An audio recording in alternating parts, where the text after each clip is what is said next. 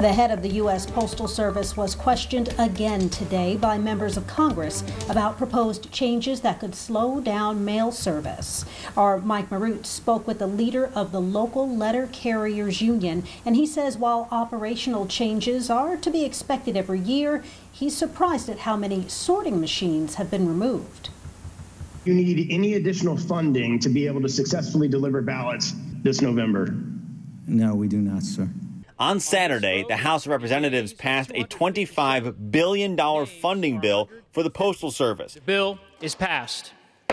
But it's not expected to pass the Senate.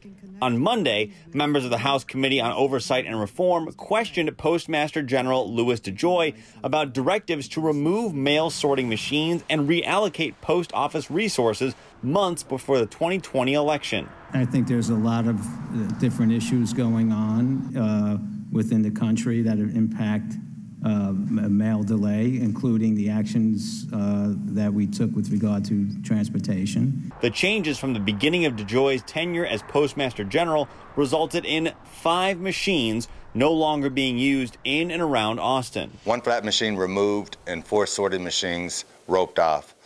The sorting machines can process about 30,000 letters an hour. But these changes happen every year, according to William Moody.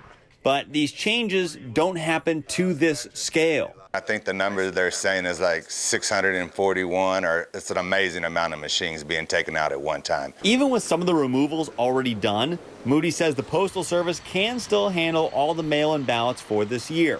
However, if anyone is nervous about their vote not making it in on time, Moody suggests just request the ballot earlier. Reporting in Austin, Mike Marut, KVUE News.